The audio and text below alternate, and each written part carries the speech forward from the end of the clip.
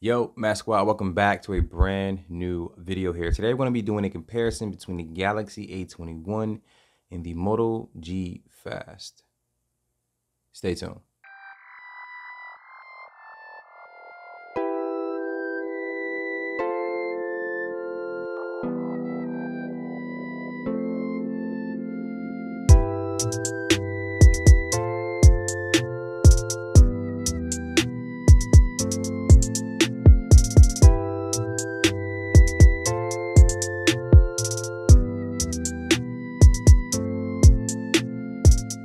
So with the Galaxy A21, we're going to have the Helio P35 processor inside, clocked at 2.3 gigahertz. It is an octa-core chipset.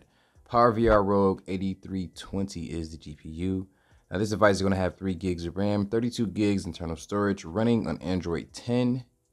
If this advertisement didn't show up. Now looking at the Moto G Fast here, we're going to have the Snapdragon 665G inside of this device, clocked at 2.02 gigahertz, octa-core chipset as well.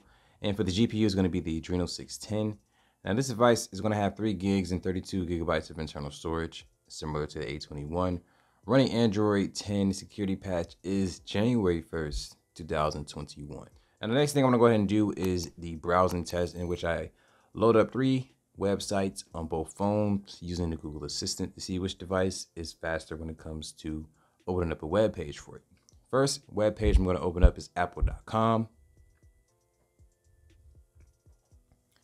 Go to apple.com.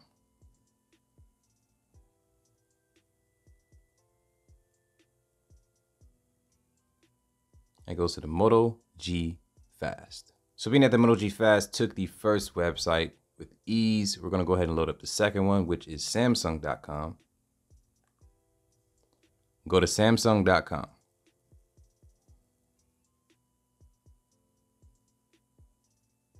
And that goes to the Moto G Fast. And so just like that, you saw just how powerful the Moto G Fast is. Both devices share the same amount of RAM, same amount of internal storage. It just differ when it comes to internal CPU. Now let's go ahead and pull up Geekbench 5 to see which device scores higher on Geekbench 5. So with the Galaxy A21 here, we're going to have a single core score of 169 and the multi-core score of 1013.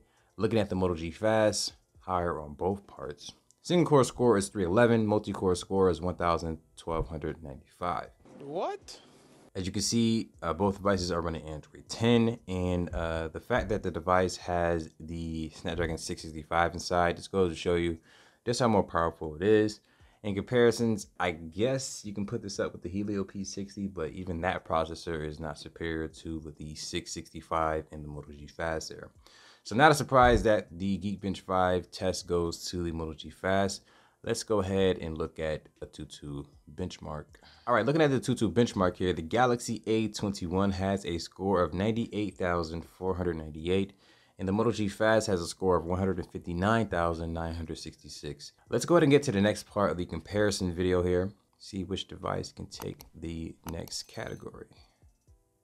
Now, when I do these comparison videos, they used to be called speed test videos, but to keep things simple here on the channel and to keep people from getting confused when it comes to videos like this, I am just simply comparing them and showing you the performance difference between both phones, not literally trying to say this one is the exact same spec as this one here. That's not the goal of these videos. With this next part of the comparison video here, we're going to install 3 of the top applications here from the Play Store.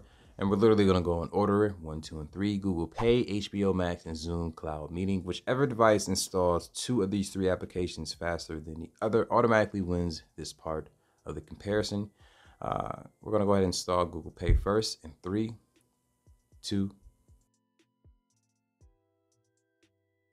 Looks like we had a little bit of a struggle in the A21, but they are both installed at the same time. Let's see who wins.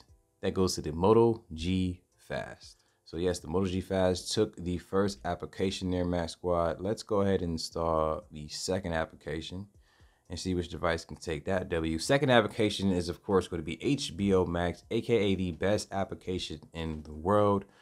Don't at me, just watch the install in 3, 2.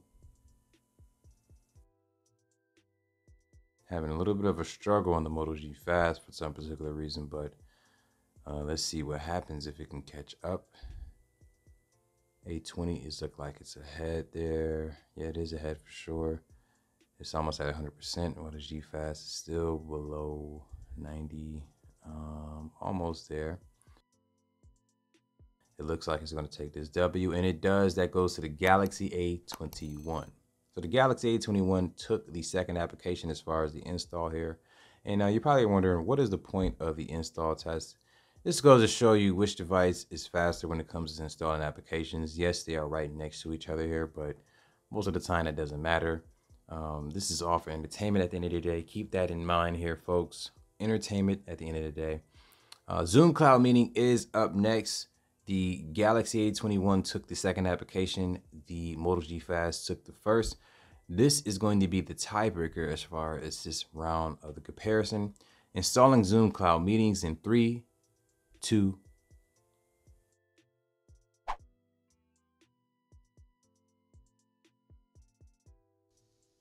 and that goes to the Moto G Fast. From what it looks like, in my eyes here, the Moto G Fast came back out of nowhere. I'm probably going to slow this part of the video down so you guys can get a look at it, but from what I saw, the Moto G Fast takes this one. So as far as application install, the Moto G Fast is faster in that category as well. So as you saw that the Moto G Fast installed 2 of those 3 applications faster than the Galaxy A21. Let's go ahead and get to the final part of the comparison video here and close out the video. Doing the power on and power off test to see which device can simply power off and power back on faster than the other, plain and simple. Getting that test started here in 3, 2.